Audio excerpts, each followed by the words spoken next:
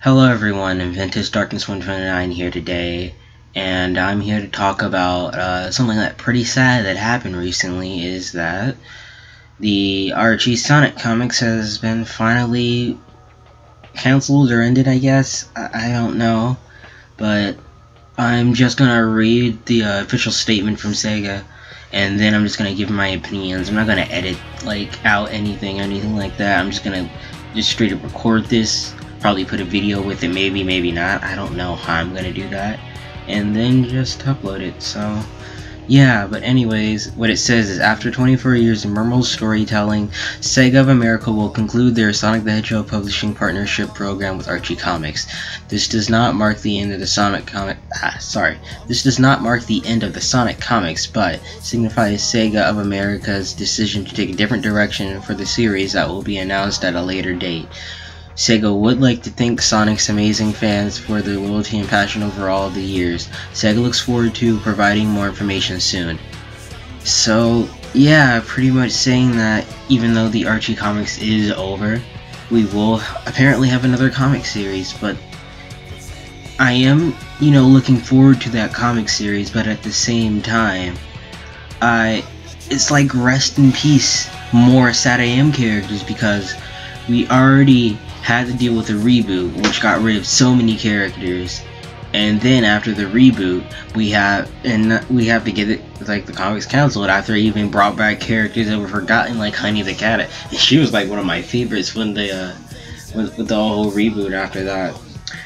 But yeah, I don't know, honestly, because I really enjoy the comics a lot.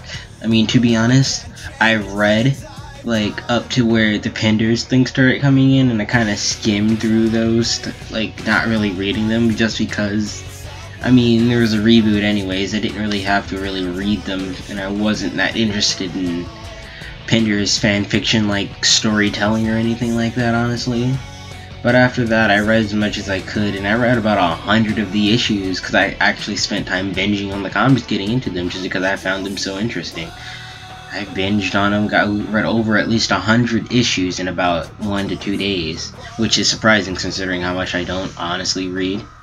Shows how much I prioritize things that I like. But yeah, I knew the comic series for such a long time, but I never really fully took the time to get into them. I remember I used to watch comic dramas on them on YouTube that people would make. And I had an issue a friend of mine gave me that had the when Mecha Sally first appeared, and also I got another issue of the 30 Years Later Sonic Universe issue.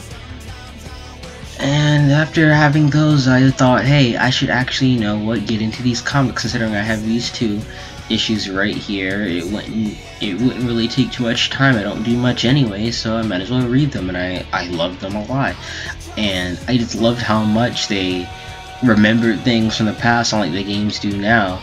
And I also just love the amount of characters in it, and just everything about it, well, except for the Pender stuff, but everything about it.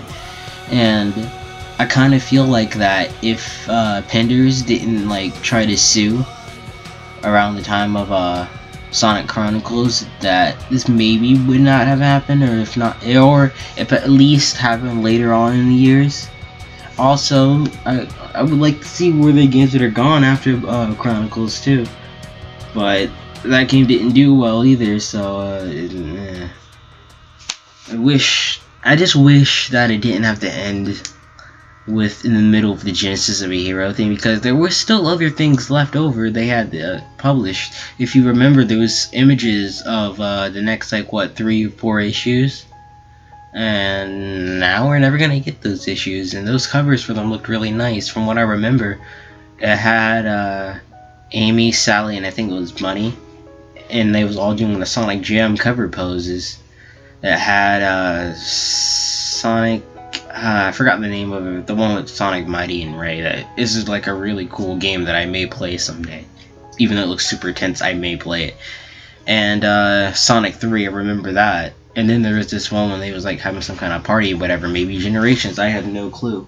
And I'm sorry if you hear noise in the background. I share a room. They're asleep and they're moving around, but I wanted to get this done. because I'm probably not gonna do it, but yeah. But for the whatever comics is gonna be announced later, I hope it is at least good or maybe even better than the Archie comics. I'm hoping that it's not Rest in Peace SatAM characters, but it most likely is, because they're probably owned by Archie now, and Sega probably doesn't want a whole Panther thing redone. But even though we may have a new comic series, I don't think they're gonna go through stuff like that are in the games, or like past games at least, and probably in the next upcoming games like Forces and whatnot. But I don't really see them putting in a lot. Maybe we'll get new characters in them, hopefully. I hope so, honestly. But I hope the best for whatever comes up later on as we get the new information about this comic series, because I'll tell you, I'm certainly excited for it, even though I don't sound that excited, just kind of, you know, down because the comics has ended. But I would like to see what's gonna happen with new comics, and I'm gonna try to read them too. So yeah, that was Vintage Darkness 129 giving you the news on the Sonic comics or whatever. I'm not used to saying that. But yeah, I hope you enjoyed the video, my opinions and all that, and yeah, peace. So actually, after already making this video, this is like just a sudden thing to add in, but even after saying alright, peace and all that, but something that I have just been reminded of is that even though Rest in Peace the comics from Archie, Sega does plan to keep the comics going in some type of way, and that the characters like Sally, Rotor, and everyone else, they actually are not owned by Sega. Actually, well, no, I mean, I'm sorry, this is like a sudden edit, and I'm just saying this really quickly, but they're actually owned by Sega and Dick. But yeah, they're owned by both of them, and they can still use the characters, surprisingly. So that makes me a little bit more excited for what they're gonna do now. I can't wait to see. I'm kind of even more excited now because I thought Rest in Peace the characters, but never mind. Anyways, yeah, this is just a sudden edit. Again, everyone, I hope you all have a nice day, and peace.